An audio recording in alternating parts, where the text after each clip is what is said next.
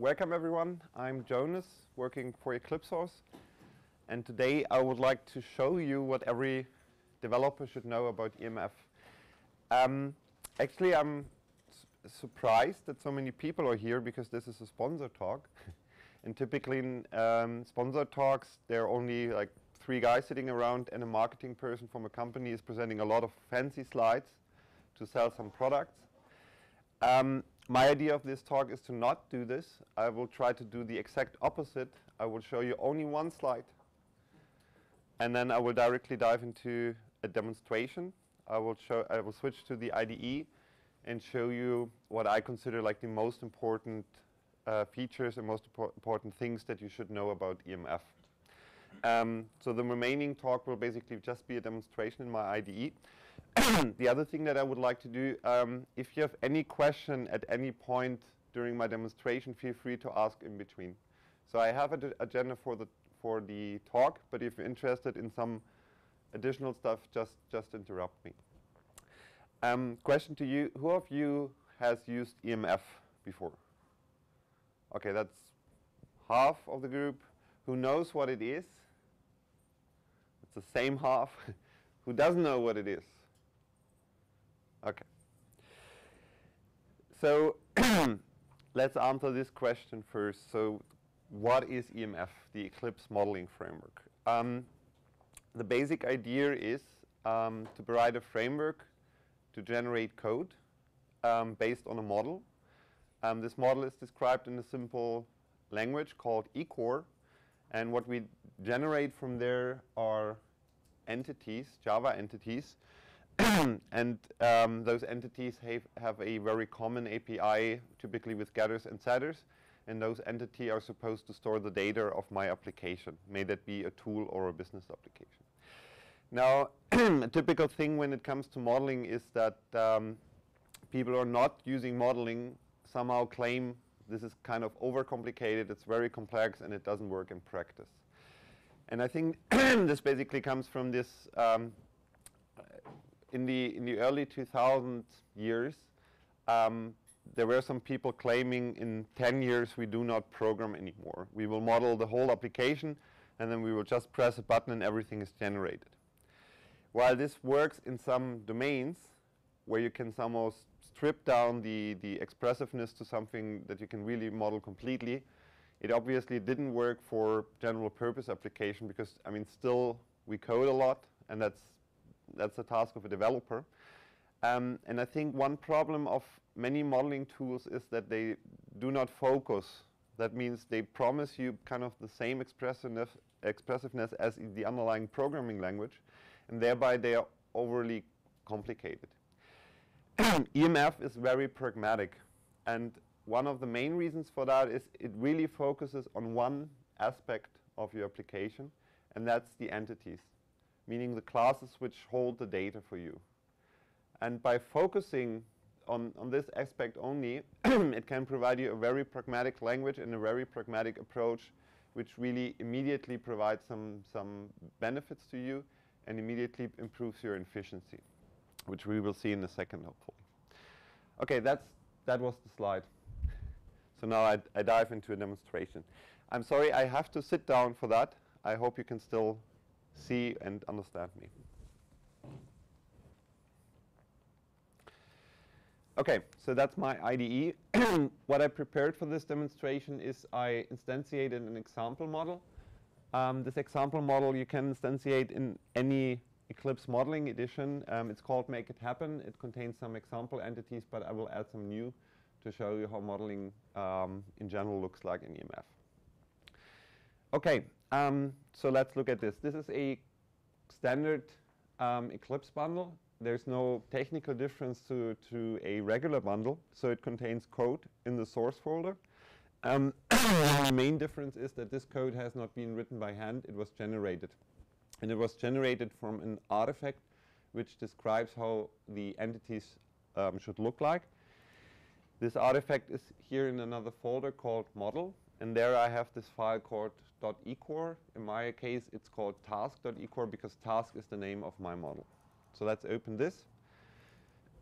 What I see now is the standard editor to modify eCourse. This standard editor is tree-based and property-based. That means I see a tree of all my elements in my model, and if I double-click one of them, I see the properties of it, and thereby I can modify elements. Now, the main important elements of such an eCore model are classes. I have 3 of them. So those are, in eCore we call them E-classes. If I generate the Java code, those will translate to Java classes. So let's look at an example. I have a E-class called user. And as a consequence, in my generated code, I also have a class and interface called user. So this is what this generates to. And the second important element in EMF is what we call a feature of a class. Those are the elements which are contained here. Features can be either attributes or references. So if you translate that to Java, an attribute is a field with a getter and a setter method, which is generated from that. So for example, sorry, we have here an attribute first name, which is of type string. And now if we look at the API of user, we have a get and set method for the same attribute. So this is the basic scheme. Okay, so now let's modify this a bit. Let me close that. So if I now want to define a new attribute for my entity user, I can just right-click here on the E-class and add a new attribute. Then I can double-click that and enter the properties of this. For an attribute, I typically have to specify 3 things. One is the name, so let's call this foobar. I have to specify the type. Could be an integer, could be a string, or whatever you want to model. So let's make it a string. And finally, I need to specify the multiplicity. Default is just there's one string, but I could also define that there's a list of strings, and I could specify the lower and upper bound of this particular attribute. So let's do a more complex example to show you how you would create a new class in this language. So let's assume I want to define a new class, and this new class is an address. And this address can be assigned to users. So I can actually express in my application, or I can capture in my application the address information of a user. So to do that, again, I right-click the containing element. In this case, this would be the root element because I'm really creating a new E-class. I give that E-class a new a name, in my case, address. And then I can model the attributes of this. So for example, for address, probably we want to have the street, which is of type string.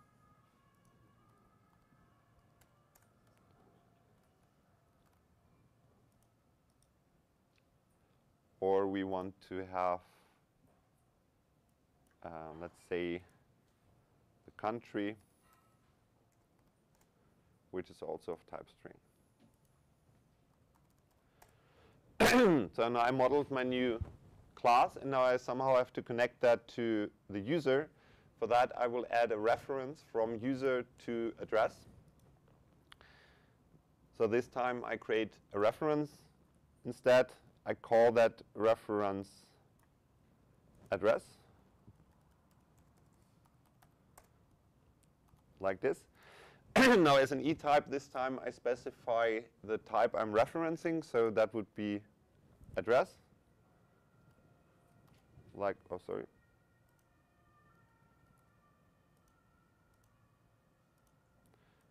Like this. And finally, for a reference, there are 2 options how I can model that in EMF. At the moment, I just modeled what we call a cross-reference. That basically means in Java, this translates to a field where the reference to this other element would be stored. EMF adds this concept of containment. containment basically means so in Java it's the same thing. So we will have a field which stores the reference to the other element, but it adds a semantic to this reference that the address is contained in the user. And as a consequence to that, for example, if I would delete the user, it would also delete the address, because semantically the address is really contained inside of the user, which makes sense for this. And that's why I will set this containment to true, and then I will have such a containment reference. Okay, so this is how how you describe your entities in eCore. It's worth mentioning that there are several other ways that you can actually do this. So this is the default way, and it's available in every Eclipse modeling installation. But if you, for example, prefer to do that in a diagram where you can actually see the classes and you can draw references and so, you can do that. So there is a diagram support provided by a project called eCore Tools. And I've prepared that. Let me open that. Oh, no. So let me just create a new diagram. So there is a option to create an eCore diagram based on the model that I already have. I will assign it a different name. You can select a type, but the standard is a class diagram. I can give it a title, and then I just click on Finish. And double click here. And now I have a diagram representing the exact same classes that I just modeled in this tree structure. So this should familiar if you're familiar with UML. So you have classes and reference in between them. And over here, for example, we see the new element, and I can also modify it here. I can drag things around, and I could even add new attributes here. So if I would click here, I could add a new attribute.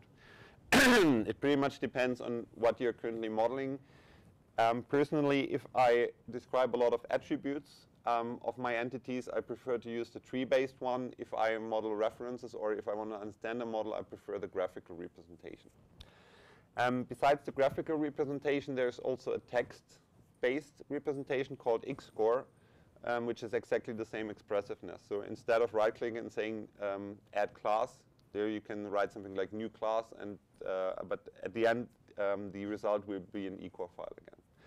And finally, if you have an existing definition of your data, for example, in your database or in another format, something like UML or in an XSD schema, for example, there are several importers where you can import existing data definitions to eCore and then generate code from that. The good thing is, sorry, my voice is really, after this long week, not as good anymore. The good news is that those formats describing data, meaning UML class diagram, XSD, JSON schema, and eCore, it's very easy to transform between those because they almost have the same expressiveness. So if you have any existing format, it's worth the effort of investigating whether you can just transform that to eCore. Okay, so that's how you model stuff in EMF. Now, once you're happy with the model, meaning happy with the entities that you described, you can generate code from that. And that's pretty simple. Just press one button, and EMF will do the job for you. Now, there is, or people who not use modeling and never used EMF before, they often say, I don't want to use EMF because it generates so much code and it's not maintainable, and I don't know what this code does. I would claim that's not correct. I mean, you can look at the code and it's very understandable. So let's see an example of the code that EMF has generated for us. So let's close this. And let's look at the source folder. So for every entity, EMF will generate two things. First, it will create an interface. That's what we have here. This interface, of course, contains all the attributes that we just described. So let's open this, and let's have a look at this. So it has an it defines a method getStreet, setStreet, getCountry, and setCountry. So I would claim there's nothing magic in this interface. So let's look at the implementation of this. And let's look at the getStreet method. Again, this just returns a field. So this is a field of type string, and this just returns. So again, there's no magic here. Let's look at the setStreet method, because that's a little bit more interesting. So in the setStreet method, it gets the new value. Then it stores the old value, meaning the previous value in the field, into a variable. It sets the field to the new value, and then down here, it actually fires a notification. And this is due to the fact that EMF supports change notification out of the box. So if you ever use Java Beans, you typically have to manually implement that. In EMF, it's just there. So you can register to any instance, to any EMF instance, and you can listen to changes and react to that, for example, in the UI or in any other code you would like to. And that's exactly the code which yeah. If you don't want this dependency in your runtime code and don't need this feature, can you configure it to be you can. However, I would so talking about dependencies, this really adds only a dependency to the EMF runtime. And if you use EMF, the EMF runtime becomes a little bit like Java for you. It's just there, so it's the base of your application. I mean, but you can turn this off. Actually, you can even generate plain Java code. You could just generate Java Beans. And by the way, the code generator is actually also modifiable. So if you want to strip it down to really have only plain Java Beans, you could do that as well. However, I observed some projects who initially wanted to get rid of all the EMF dependencies, but then they kind of re-implemented what EMF provides, because the feature set is really small, and I would claim it's really what you typically need in your entity model anyway. No. Okay, so what this does is it checks whether a notification is required. That basically is a check whether there is a listener listening to this. And then it calls notify, which sends out a notification. And the values which are in here are the object which has been changed, so this. The type of change, it was a set. An identifier for the attribute which has been changed, the old value and the new value. And I would claim if you write this by hand, this is exactly the same parameters that you would come up. Okay. Next thing that I would like to do is I would like to show you the API of those entity objects. So once you generated the code, you somehow interact with your objects. Yeah, EMF or the EMF objects provide a pretty efficient API for that, so let's look at that. To use the API of my objects, I will create a JUnit test case, not because I want to test something, just because I want to have a place to write some code. So it's a very trivial way to write some example code. And I will create this test case right in this model bundle, which is, of course, in real world would not be a good idea.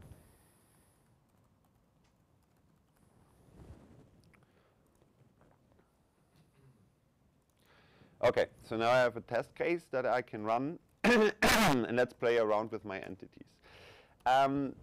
The first and probably most unusual thing that you have to get used to is that EMF objects, by the way, they are called E-objects, stands for EMF objects.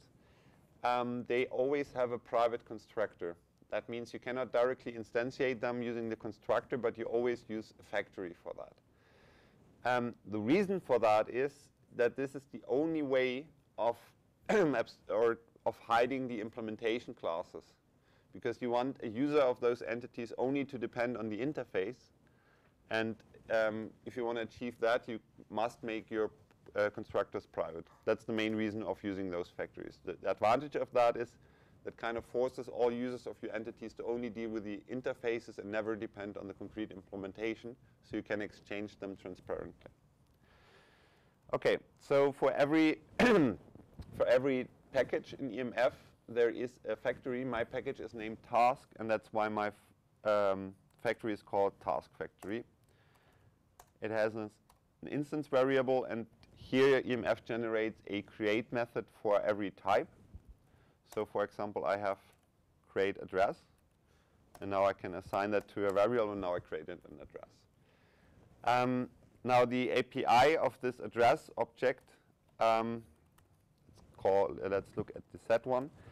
This is plain Java. This doesn't differ anyhow to what you use to Java. So for example, I can set the country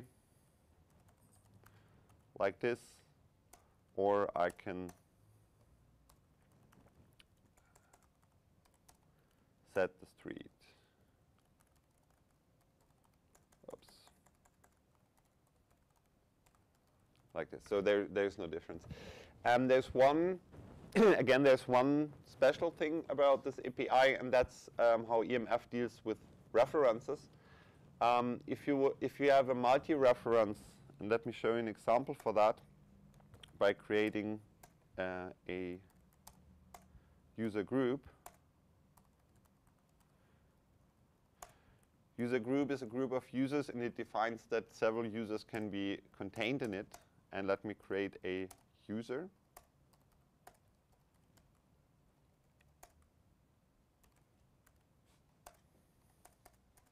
Now, if I want to put the user in the user group, meaning create a reference from user group to user, the API looks like this. I call user group get users. This returns a list.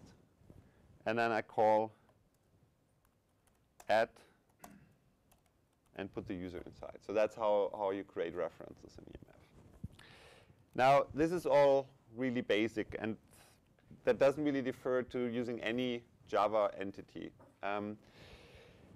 Another thing that I observe in many projects is that people try to hide this API from their business code because they don't want to depend on EMF. In fact, this is plain Java, so there's nothing to hide. It's just a Java interface, and there's nothing that you will probably replace. This is not the full truth.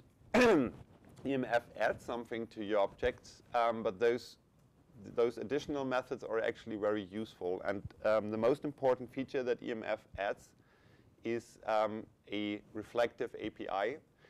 The same as in Java, but the good thing is that this reflective API can be used much more efficiently than in Java. So let's do an example for that. Sorry. So I have my address object. Now every object in EMF has a parameter which is called eClass.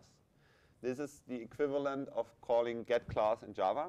So this actually accesses the meta information of this object, meaning the definition, which attribute, and which reference this object has. And now, for example, from this definition, I can get a list of all attributes. So now this is a list of all attributes. If I would execute this, there are exactly two elements in. One element for the street and one element for the country. And now what I can do with that is, for example, I could print it out, but I can also use those attributes to reflectively modify my object. So for example, what I could do is, for each attribute of my class, I call eAddress, eUnset, and I pass the attribute as a parameter. This will actually set the value back to the default value. Now, while this looks completely stupid in my example, because I know that I have an address and I know that there are only those two attributes, this piece of code, meaning those 4 lines, will work for every object in your application. And even if you modify that, it will still work. And that's what EMF, or what makes EMF so powerful. Using this reflective access, you can implement features in a way that they don't depend on a concrete class, but they're just available for all classes. And you don't have to touch or change them in case you add a new class or you add a new model to your application. Now, based on this reflective API, there are quite a few frameworks which use this API to provide you with features. Let's do a small example of that. eCore itself provides a class called eCoreUtil, and this, for example, provides a method called copy, which creates a copy of every e-object. What it basically does inside is it looks at the object that it gets in, it looks which attributes are there, and then it iterates over all those attributes, and for every attribute it will put the value from the existing object into the new object. Very trivial, and because of the reflective API, it's just there, and you can use that. Okay, so let's leave the code, and let's do something differently. Besides the code that I've just shown you, and besides this reflective API, EMF generates a second bundle. I mean, you can influence that, but most people use that, and that's called the edit bundle. This bundle contains some adapter classes which allow you to very efficiently show your entities in a UI. To go into detail, the most important thing contained in this bundle are content provider and label provider for all your entities. That means if you want to show your entities in a tree, in a table, or in a list, you don't have to implement content and label providers yourself. You can just use the generated one. They're ready to be used. They provide updating the UI based on changes. So you will save a lot of work in programming your UI. So let me demonstrate that. To demonstrate those UI classes, I actually need a UI. So I would need a tree. And what I would show is EMF even goes one step further. It doesn't only provide you label provider and content provider. It even allows you to generate a full editor, which is actually ready to be used based on your model. So let me show you that. So here I can select to generate the editor now. And then let me start another Eclipse instance. Oh.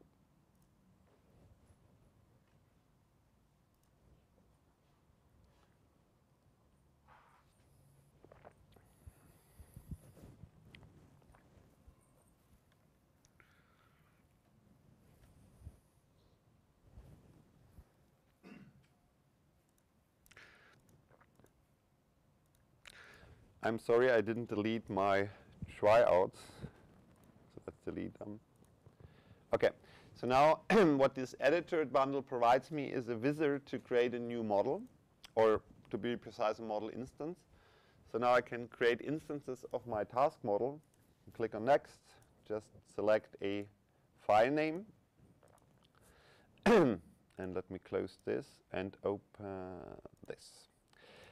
This is the editor I was just mentioning. So this works out of the box for every model. The reason is that EMF, as just mentioned, generates item providers for me, meaning label providers and content providers.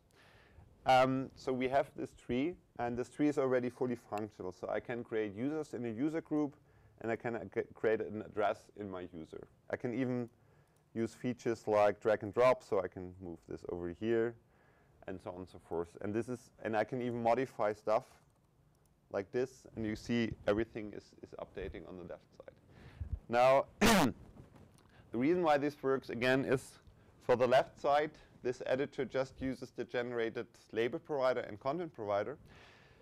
The right side is actually rendered by EMF Forms, which is another framework which uses the reflective API of EMF, and basically it just looks at the entity which is currently selected to retrieve all the attributes and references. And then it can just, for every attribute and reference, choose a default control and show that on screen. So that basically means if you want to get started with EMF and you want to provide an editor or, let's say, a form-based UI, You don't have to code something initially, you can just derive that from the model. And obviously the great advantage of that is if you change your model, if you extend your model, you can just restart the application and this editor would just pick up whatever classes are there in your application. Okay, so let me check. Okay, comment about the right side of the editor. If you just want to have a form, meaning if you just need fields to enter data, you can also get this without the tree, obviously. And it's also possible to influence the layout and how exactly those forms look like. If you're interested in that, EMF Forms is the framework that you're looking for. Now, another thing that I was implicitly using in my running application is EMF provides a default serialization for your entities. I can see that if I open this file in a text editor. So without me coding something, EMF already stores all the data in an XMI format. Again, the serializer is obviously written with those reflective features. If you imagine to write your own serializer based on EMF, what you basically do is you iterate over this reflective API, and then you serialize all the attributes and references. So if you're not happy with this format and you need an own serializer, an own way to somehow serialize your EMF object, that's very efficient to be done in EMF. Besides this,